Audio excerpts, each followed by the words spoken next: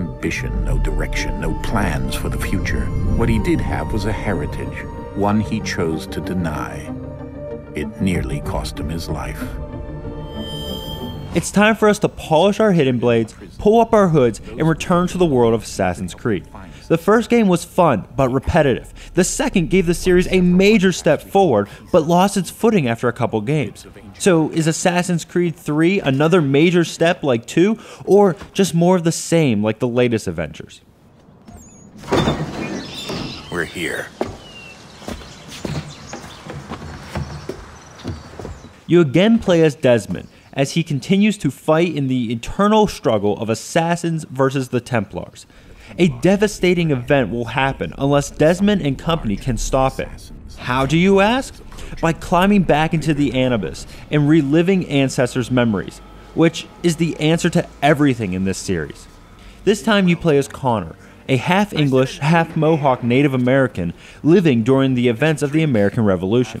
The game takes place in the Northeast, in cities like Boston, New York, and the uncharted countryside.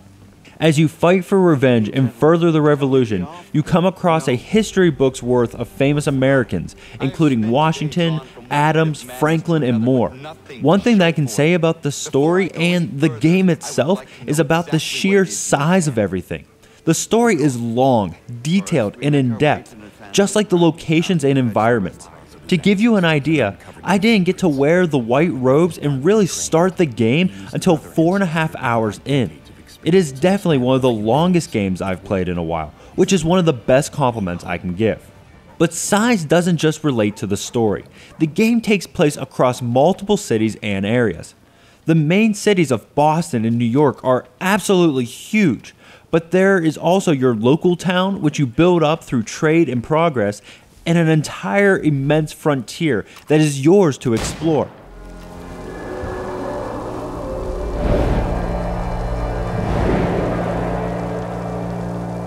There is really just so much to do, from hunting, collecting, upgrading, and even naval combat.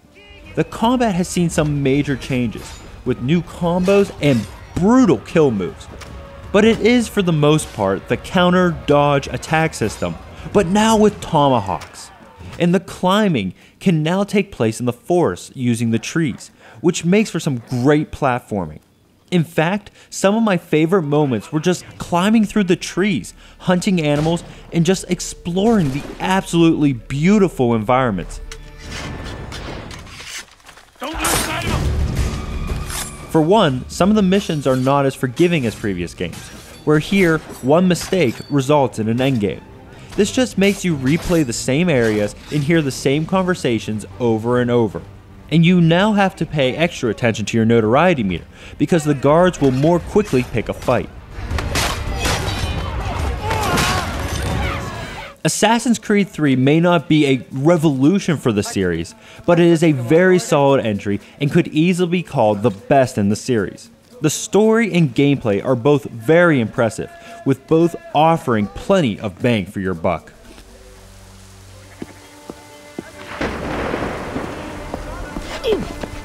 Bloody hell are you?